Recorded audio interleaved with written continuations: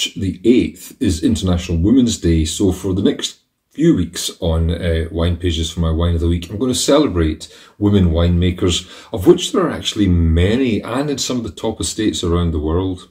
This particular one is from a woman called Susana Balbo, who's been a leading light in the Argentinian wine industry for decades.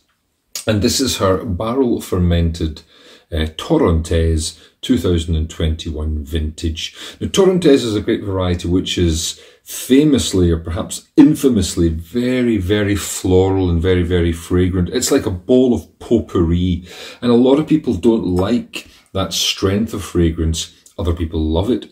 But here, the barrel fermentation of the wine has just kind of subdued that quite a bit. And also the wine is only 11.5% alcohol. So it's been picked early, which perhaps means it was picked before the really kind of full-on aromas develop.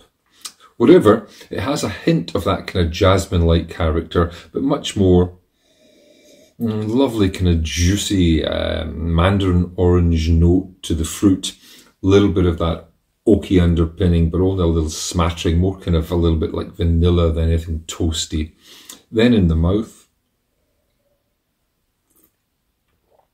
oh, it's beautiful. It's just peach juice and mandarin orange. That kind of sums up the wine. There's good acidity.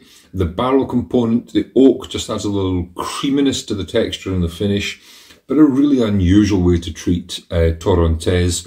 A surprising way and a very, very effective way.